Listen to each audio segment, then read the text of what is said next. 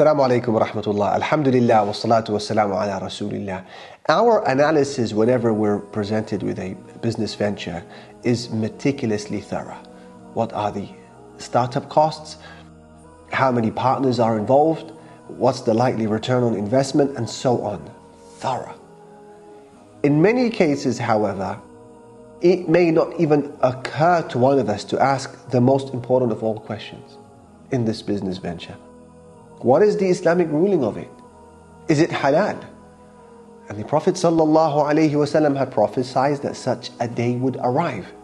He said, يَأْتِ عَلَى النَّاسِ زَمَانٌ لَا يُبَالِي الْمَرْءُ مِنْ أَيْنَ أَخَذْ أَمِنْ حَلَالٍ أَمْ مِنْ حَرَامٍ. A time will come where people will not care regarding what they take from, whether it's from halal or haram. And what is interesting is that when the Quran spoke of zina, adultery, it elaborated on its consequences and denounced it with the harshest of expressions. The same can be said about other sins like alcohol and theft and backstabbing, false accusations and so on. Yet when the Quran approached the topic of finances, specifically the using of riba, interest, the language of the Quran changes to a completely different tone.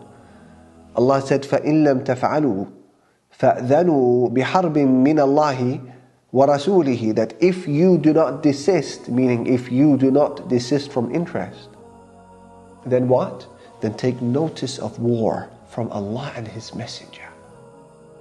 Commenting on this, Abdullah ibn Abbas, he said, يُقَالُ يَوْمَ الْقِيَامَةِ لِآكِلِ الرِّبَى خُذْ سِلَاحَكَ لِلْحَرْبِ. On the day of judgment, it will be said to the user of interest, go and fetch your weaponry and prepare for war.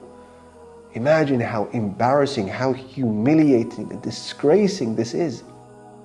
But such is the seriousness of finances in the eyes of Allah subhanahu wa ta'ala. And it's important to clarify a matter at this point.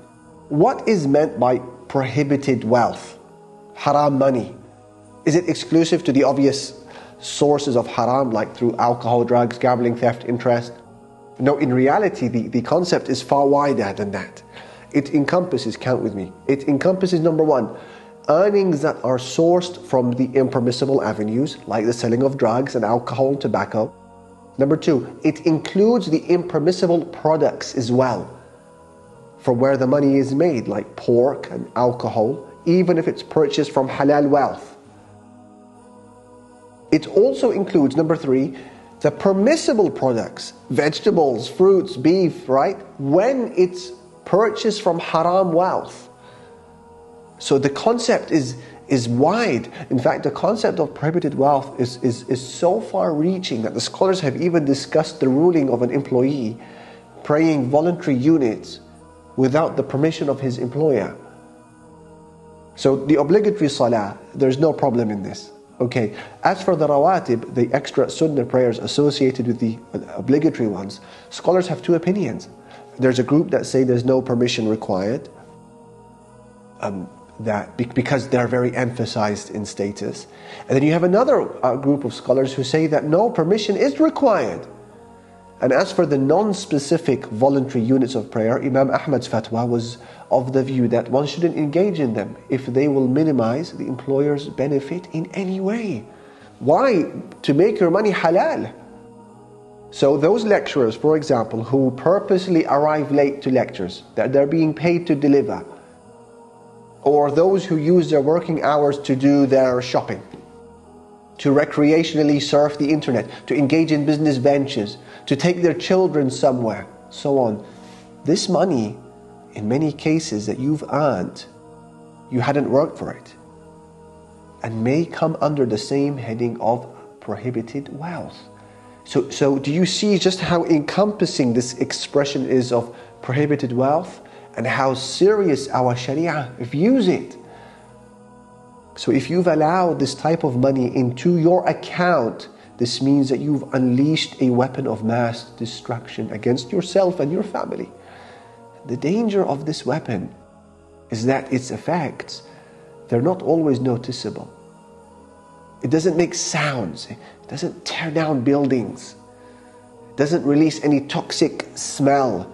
Nevertheless, it is so ruthless in its effect that it has this power to single-handedly devastate your dunya and your deen, and the casualties are beyond count. And I just want to share with you, for the sake of this video, a few of those casualties. The first casualty of prohibited wealth in the life of a believer is your heart. The same way that certain foods are damaging to the physical heart, fast foods, burgers, processed foods, cured meats, deep fried foods, so on, foods that block the natural passage of blood through its arteries. There are certain matters that also damage your spiritual heart, causing a blocking of the passage of iman, and happiness and sakina, tranquility, well-being, inner well-being, and one of which is prohibited wealth. And that's why the Prophet ﷺ said, إن العبد إذا أخطأ خطيئة نكتت في قلبه نكتة سوداء فإذا هو نزع واستغفر وتاب سقل قلبه. That when a servant of Allah commits a sin, a black spot is placed on his heart. If he then withdraws and seeks for forgiveness and repents, his heart is polished clean. He said, but if he returns to the sin, it will be made to increase until it is covered. His heart is completely covered. And he said, this is the ran, the stain, which Allah mentioned, كَلَّا بَلْ رَانَ عَلَىٰ قُلُوبِهِمْ مَا كَانُوا يَكْسِبُونَ. There is a ran on their hearts because of what they used to do. So what happens as a result of such a covering? Well, you fail to enjoy the sweetness of Islam. You fail to benefit from advice. You struggle to engage your heart in salah. You struggle to activate your heart in dua, in the recitation of the Quran. Mercy and kindness is taken away from a person's heart. Patience and positivity, they're stripped from a person's heart. Your heart becomes hard. And as a result, even though you may take your body to the places of goodness, mosques and Islamic lectures and gatherings of remembrance, you feel like you've left your heart somewhere else every single time. Like a car that simply fails to start. And you ask in desperation, what's wrong with me? And had your heart had the ability to speak, it would say to you, it's your prohibited wealth that's suffocating me. It's your money that's suffocating me. That's the first casualty, your heart. The second casualty of allowing prohibited wealth into your life is your sadaqah, your charity. Due to the prohibited wealth that you refuse to investigate and avoid, you have successfully managed to close the door of charity between you and Allah. And the fact that your zakah comes under this category should terrify you and terrify me. Prophet ﷺ said, من جمع مالا حراما ثم تصدق به لم يكن له فيه أجر وكان إصره عليه. Whoever accumulates prohibited wealth, then gives it out in charity, he will not be rewarded for it and will have to bear the consequences of the sin of it as well. Subhanallah. So you may ask, how is it that my charity will not purify me from my sins? Sufyan al-Thawri, he answers this question. And he says, من أنفق الحرام في الطاعة كان كمن طهر الثوب بالبول والثوب لا يطهره إلا الماء والذنب لا يكفره إلا الحلال. He says, whoever spends prohibited wealth in avenues of goodness is just like a person who tries to clean his clothes with urine. He said, clothes cannot be purified except with water, and sins cannot be erased except with the halal. Allahu Akbar. That's the second casualty, your sadaqah, your charity. The third casualty of allowing prohibited wealth into your life is your dua. What good is there in the life of a person when the rope of dua between him and Allah has been severed? Such a person will be left to himself. His voice of dua has become of no interest to Allah.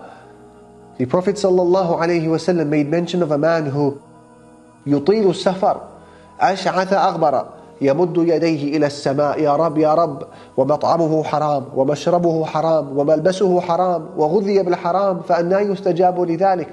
A person who was journeying a long distance and he was disheveled and dusty, and he's spreading out his hands to the sky in dua saying, my Lord, my Lord, my Lord, The Prophet said, but his food is haram, his drink is haram, his clothing is haram, and he has been nourished with the haram, so how can his dua be answered? How can his dua be answered? Look at this hadith. Allahu Akbar. All of the means of an accepted dua were with this person. Remember, he is traveling. He's in a humble state. He's raising his hands in dua. He's repeating his dua. All of these things usually produce an accepted dua. Yet all of these elements combined did nothing for him because his wealth was haram. And it's well known that Sa'd ibn Abi Waqqas, his dua was answered by Allah every single time. And he was asked the question that why is it that from all of the companions of the Prophet ﷺ, it's your dua that is answered. How come? And his answer was very clear. He said, مَا رَفَعْتُ إِلَى فَمِي لُقْمَةً إِلَّا وَأَنَا عَالِمٌ مِنْ أَيْنَ جَاءَتْ وَمِنْ أَيْنَ خَرَجَتْ. Because in my life, he said, I have not raised any bit of food to my mouth without knowing the details of where it was sourced. Allahu Akbar. That's the third casualty of someone who allows haram wealth into his or her life. The dua. The fourth casualty for someone who allows haram wealth into their life, your acts of worship at large. So the harm of prohibited wealth is not limited to dua, but it extends its cancerous roots to every aspect of your worship, your salah, and your fast, and your hajj. Your worship in general. Is all of the money in the world worth it? And that's why Al-Ghazali, he said, الْعِبَادَةُ مَعَ أَكْلِ الْحَرَامِ كَالْبِنَاءِ عَلَى أَمْوَاجِ الْبِحَارِ. That a person's worship, whilst consuming the prohibited, is like constructing a building on top of the waves of the oceans. No foundations, no base. And Ibn Abbas, he would say, لا يقبل الله صلاة امرئ في جوفه حرام. Allah does not accept the salah of a person who has prohibited within him, meaning the reward is rejected. You still have to carry it out, but the reward, where is the reward? So how tragic it would be to have your thousands of pounds, dollars that maybe you'd spent on, say, Hajj, and the weeks that you'd spent away from family and comfort, rejected. What a calamity. So how accurate were the words of a poet who said, إِذَا حَجَجْتَ بِمَالٍ أَصْلُهُ دَنَسْ فَمَا حَجَجْتَ وَلَكِنْ حَجَّتِ الْعِيرُ لَا يَقْبَلُ اللَّهُ إِلَّا كُلَّ طَيِّبَةٍ مَا كُلُّ مَنْ حَجَّ بَيْتَ اللَّهِ مَبْرُورٌ. He said that if you've performed Hajj from wealth that's sourced from impurity, then you didn't perform Hajj, but your animal did. He said Allah does not accept only that which is pure. Therefore realize that not every Hajj is mabrur, meaning accepted. That's the fourth casualty. Your acts of worship at large. The fifth casualty of allowing prohibited wealth into your life, your barakah, the blessings. With this devastating weapon of prohibited wealth, the barakah in your life will begin to experience the throes of death. And the true extent of this loss can only be appreciated when we understand what the concept of barakah is. So what is barakah? We translate it loosely as blessing. What is barakah? What is blessing? Al-Raghibu al-Asfahani, he said, Al-barakatu hiya thubutu al-khayri ilahi fi shay. Al-barakah is when Allah allows goodness from Him to remain in something. To remain. This concept of thubut, remaining, is integral to the understanding of the word barakah. Something that stays. And that's why when a camel kneels down in the Arabic language, it's described as doing what? Baraka al-ba'ir. Yeah, baraka al-ba'ir. The camel has barakah because it's staying where it is. And an area where water is collected, the Arabs would call it a birka. Why? Because water remains. So barakah is when goodness stays in something from Allah subhanahu wa ta'ala. And take it as a rule in life. There can be no happiness in the absence of barakah. Because when barakah mixes with something that is small in quantity, it causes it to grow. And when it mixes with something already huge and profound, it makes it beneficial. So should barakah become part of your wealth, or your health, or your time, or your children, or your knowledge, or anything else, it becomes far more productive, far more beneficial in its effect. It becomes a means of your success and happiness. And on top of that, their effects remain. So we need barakah in our lives. And a person who has this will be able to achieve far more than those who do not, despite the hours of the day being identical in the lives of both. I mean, think about Sa'd ibn Mu'adh. How old was he when he became Muslim? 30 years old. And he died just 6 years later at the young age of 36. Yet his life was full of barakah. So blessed his life was that when he died, the throne of Allah Almighty would shake. What must he have done within those 6 years to achieve this status? Barakah. So we need barakah in our hours. A person who has barakah in his time is able to visit parents, able to pray in the masjid, requires few hours of sleep, and more importantly has the opportunities of collecting good deeds during the day as well. Others who have no barakah in their time, however, they need endless hours of sleep, they still feel sluggish. During the day, there's hardly any time to do anything productive, to visit family, to make money, to worship Allah. Then we also need barakah in our money. A person who has this feels pleased with what Allah has given him or her. The car tires, they don't always need replacement. Appliances at home, they're not always breaking down. And although the income is not great, but the barakah of this money means that you're able to suffice yourself and your family, and you're able to spend on charity as well, and everyone is content. On the other hand, some may have millions coming in each month, but because the barakah is missing, they find themselves in debt, or spiritually lost, or experiencing inner poverty, afraid of being poor, unable to solve the jigsaw puzzle of life, spending their money on medication. We need barakah in our knowledge as well. A person who has barakah in his knowledge finds each ayah or hadith transformational in terms of what it does for him or her conduct, worship, appearance, hijab, habits, and so on. Others, however, who have no barakah in their knowledge may sit in tens or hundreds of sermons, lectures, reminders, watching videos like this. But then when they assess their inner and outer state, no change. No change. There's no barakah in knowledge. And barakah in children. A person who has barakah in their children finds that his children are inshallah righteous. They're dutiful. They bring happiness to themselves. They bring happiness to their parents. They bring happiness to their communities. And this person may be an only child, but that child grows to become a reformer, a revivalist, a worshipper of Allah, or their likes.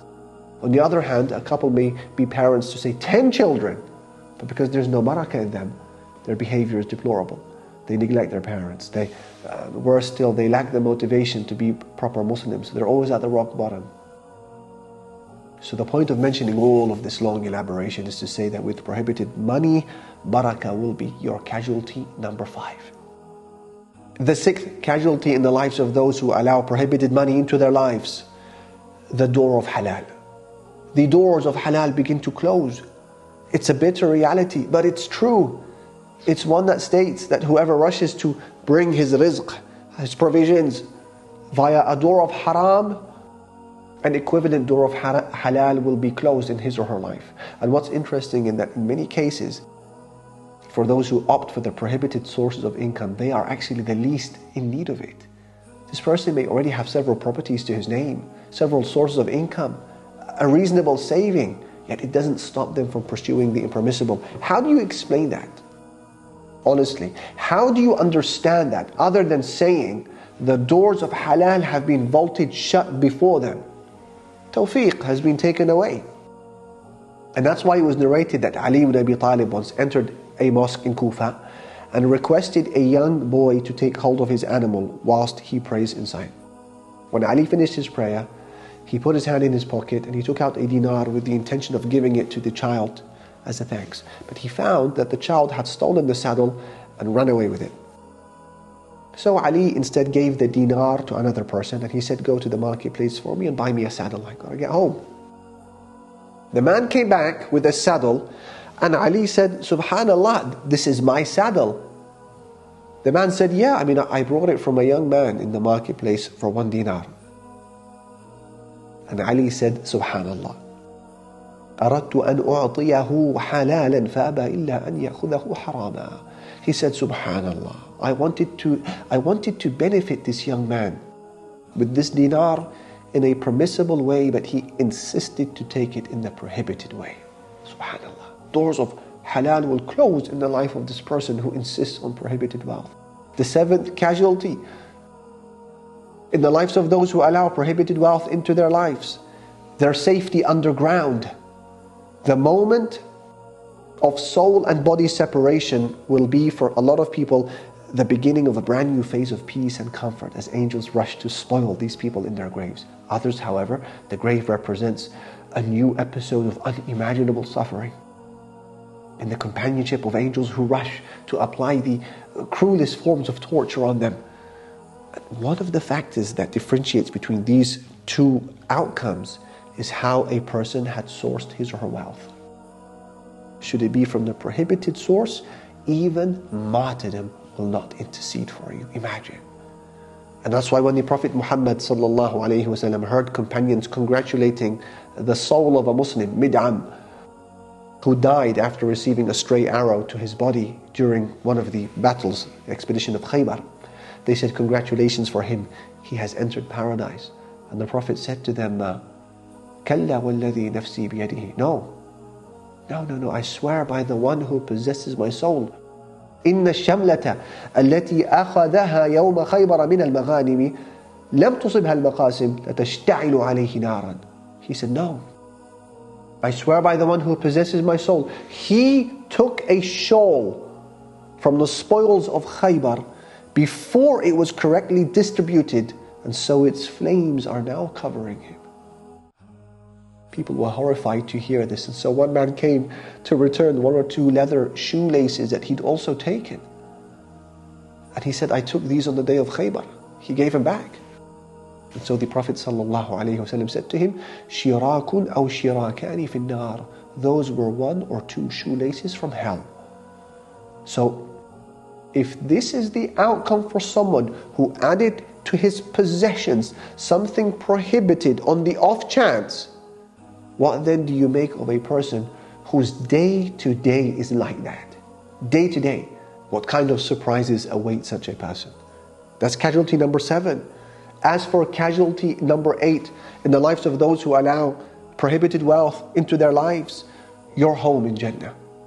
Imagine the tears of regret that some will shed on the Day of Judgment when paradise is within sight, but they're prohibited from walking through its gates because of prohibited wealth.